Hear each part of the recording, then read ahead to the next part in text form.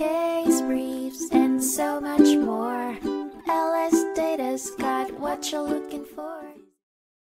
In 2004, the New York Supreme Court Appellate Division heard People v. Cohen, a case centering around Stanley Cohen and his son Adam Cohen, who were found guilty of violating securities laws and committing perjury. The defendants operated their stock brokerage firm, Renaissance, where they manipulated stock prices and obstructed sell orders, despite Stanley Cohen being barred for life from the securities industry due to previous violations. During the trial, witnesses testified Stanley directed these strategies, which went against NASD rules, and deceived both NASD and New York State about registration requirements and their true involvement in the firm. The Cohens argued they were not subject to state jurisdiction.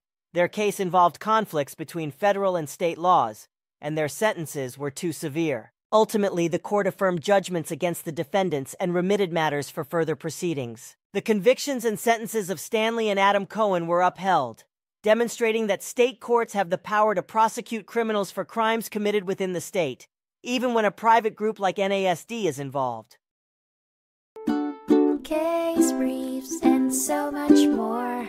LSData's got what you're looking for. Visit LSD.law, elevate your mind, leave the stress of class.